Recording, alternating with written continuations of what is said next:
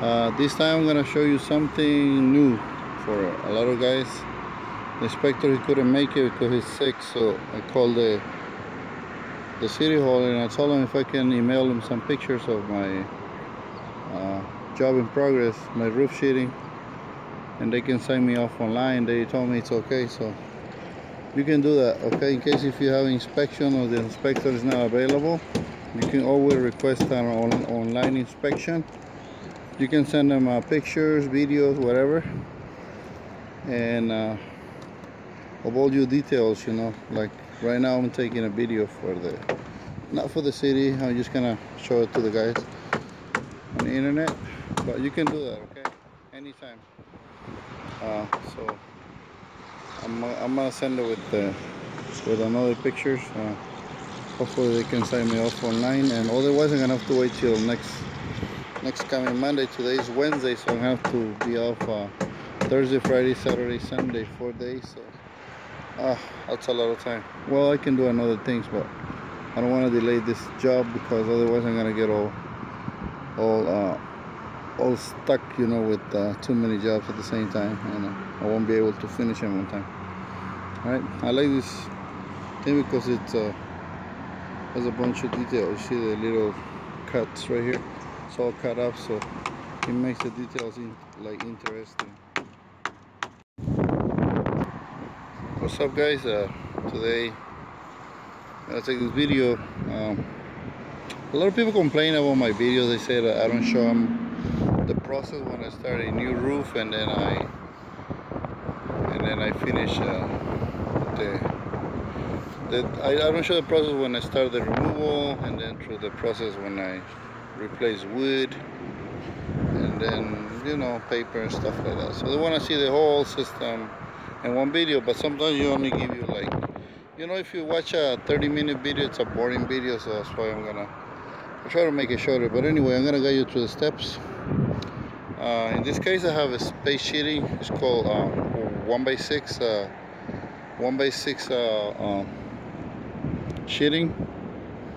It's not solid because there's a gap of ½ an inch in between the slots, so I just replaced the ones that are broken. But by code I'm supposed to have 2 nails per slot and then 3 nails on the ends, okay? That's what the inspectors. And also the 4-inch pipes, they don't supposed to touch the wood. They're supposed to be a minimum of 2 inches all the way around. Don't worry about these pipes. These are just like plumbing pipes. And also another thing, you see these little pieces of metal? This one is to cover the holes on the wood. Sometimes, you know, the wood has some holes like this. Let me see if I can turn it. You see, like this. So the inspectors, they want to see a piece of metal. So when you nail, they want to see that you nail on top of something solid. Well, and also right here I replaced the damaged starter boards, and this one are called 1x6 boards. I usually use a self-adhere membrane along the valleys, and then I overlap my felt on top of it. In this case I papered the top of the valley because I loaded my material on top of it, so that way I don't have to be moving it, you know, like moving it from one place to another. It takes time, and then it's time consuming. So you're trying to do it, you know, save time. By save time, I don't mean by going like crazy, you know, nailing like crazy like a lot of people see on the internet. You have to take your time, but it's a process, so you have to use the time for you to prep your roof properly. Like right here, I'm gonna have to remove. I'm gonna have to lower those rolls. I'm gonna have to pull this paper back so I can throw my peeling stick along the valley right here. You see it? So this is called valley. I'm gonna throw a peeling stick. I'm gonna throw another one on that side.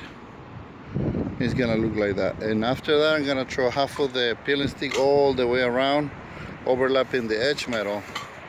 Because sometimes, you know, when you have, like, I don't know, for some reason, when you have like heavy rains, some of the the breeze goes underneath the edge metal and then onto the wood. So that's why, you know, they want me to throw like half of the peeling stick all the way around on the eaves and on the rakes. This one here are called rakes. Okay, I'll take another video later on.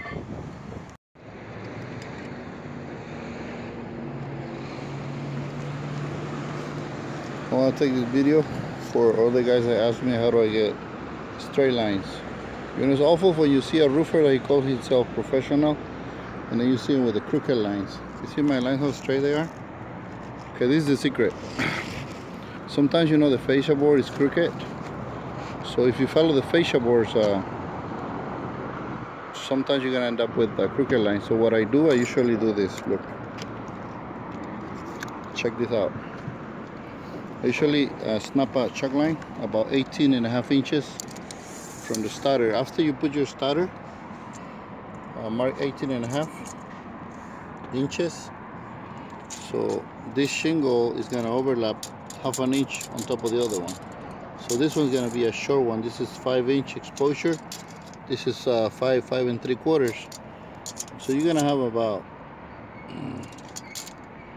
3/4 of an inch on top of the first course. So the first course is gonna look crooked, but then your other lines are gonna be straight from the second course and up, and you're always gonna end up with straight lines. So take that time, okay? Measure 18.5 inches from the starter to here. Snap a line before you start, you know, laying out your shingles, and then snap a line, and then just follow this line with the second course, and then you're always gonna have a second. You're always gonna have a straight lines, okay? See it? Always do that, okay? Always. Because right there, sometimes, you know, the fascia board is crooked, you know, up and down. So if you follow that, then you're gonna end up with ugly lines. And some owners, you know, they're really careful about their installation. So you wanna end up with crooked lines, okay? So that's the secret for straight lines, okay? Mark 18.5 inches on the second course. See, like this. This is the second course on the top, so you can cover it. Never throw it on the bottom because everybody's gonna see it. So always hide your check lines, okay? Take your time. It takes about 3 minutes to measure. Snap a line. It's gonna save you a lot of time, okay? If you're not gonna have a ridge bend, you should just overlap the top of the shingle on the other side. Just nail it down. But if you're gonna have a bented ridge, then you should cut the opening for the ridge bend. Okay, and then later you measure if your ridge covers all the way to the marking to this line. So it's supposed to overlap. I think I'm gonna put a little piece right there.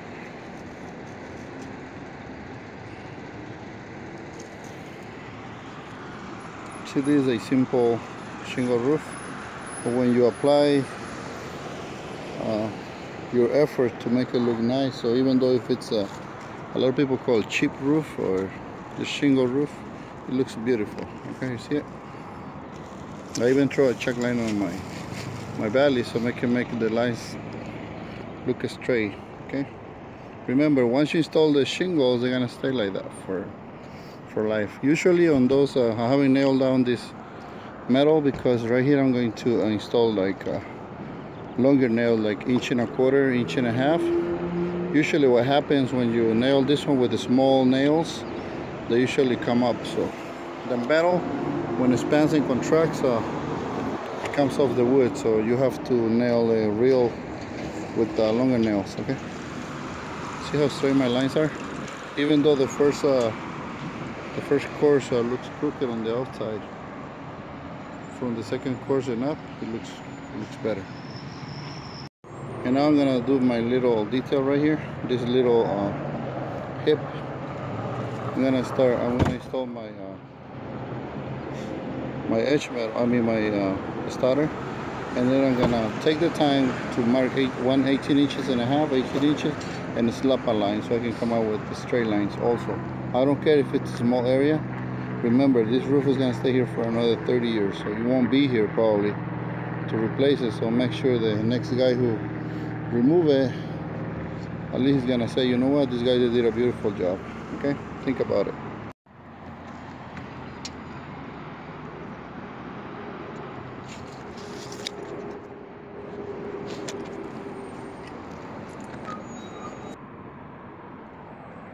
Snap. That's it. Takes 2 minutes. And this line is gonna make sure that you have a straight courses. Okay, 2 minutes. I'm gonna show you a secret. Hopefully you don't share with nobody. No, just kidding. Always when you install your flashing, round out the corners. Okay, so they like this.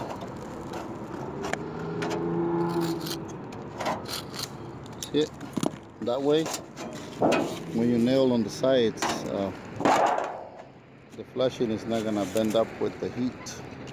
Usually happens. I'm gonna take a video when I go around the neighborhood and I see this flashing, they all bend up. They look so ugly. So I'm gonna tell you, this one is gonna prevent that. Okay, always round it up. Okay. My flashings, I put the nails every 2 inches because metal usually expands and contracts. And this is space shading, like sometimes it's not grabbing into the wood, it's just grabbing the empty slot. So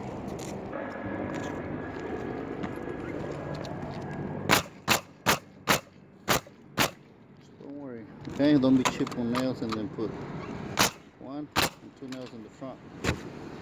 Okay, that's gonna keep it tight. Another tip, it's stay away from water heater pipes. See, like this.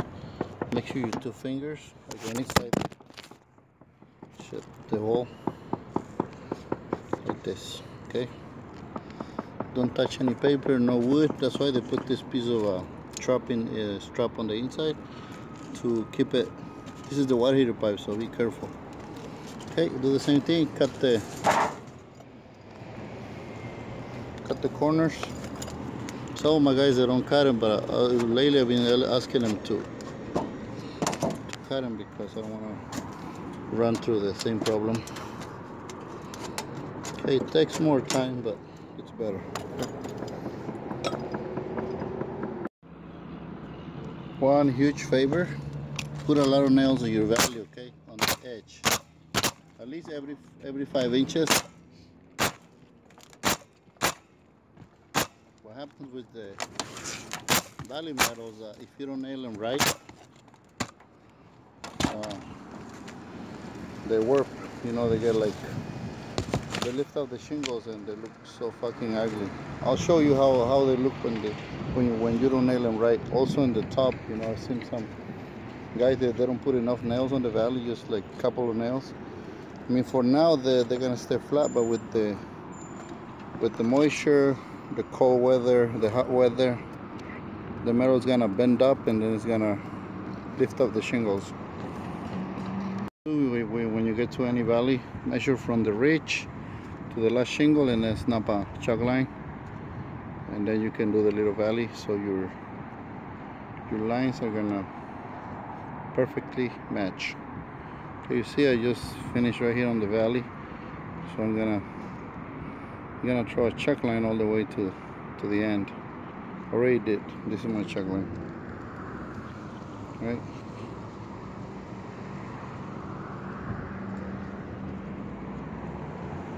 This, and then and this is how you do it. See, they follow the line, and then your lines are gonna perfectly match. See it? That's the secret. Okay. For today I did the part of the garage. I did this side, I finished this side, I finished that side, the little hip over there on that side. I finished this side, this detail, all this.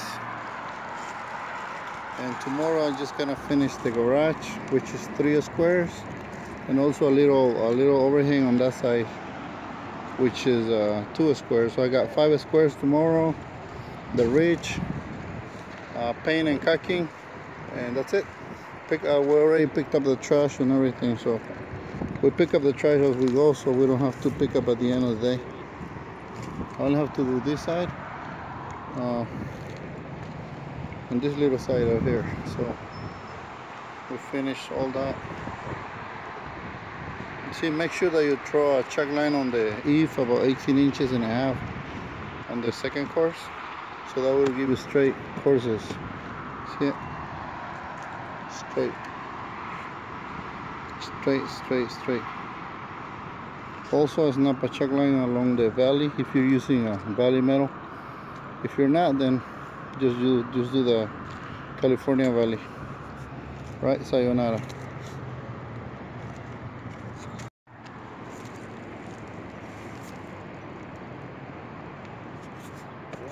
¿Pito o le poner tape? No, deja que sequen.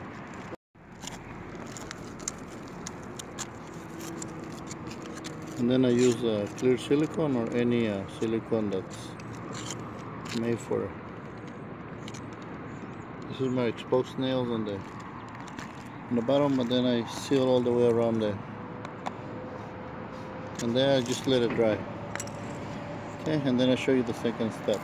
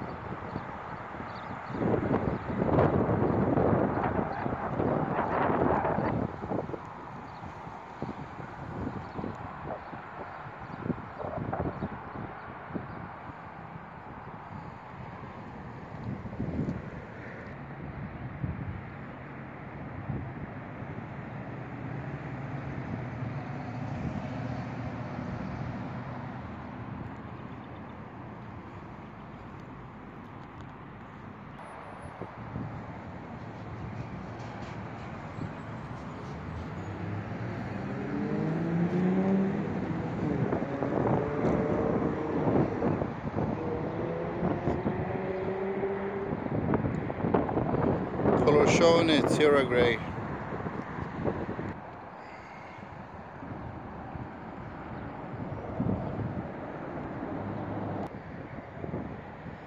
Same thing with the other valley. I snap a line and then I make it straight.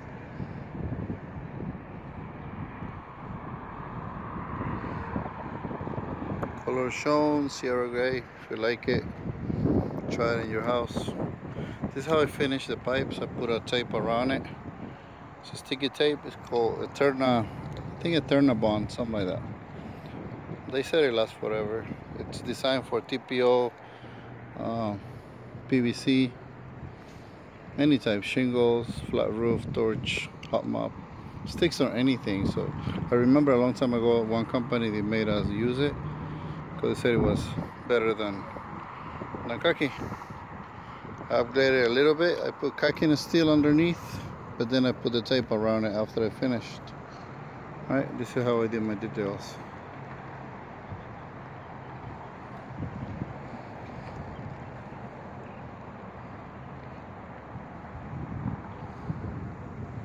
Remember to snap a line on the second course, 18 inches and a half above from the starter. So that way you'll get a straight course.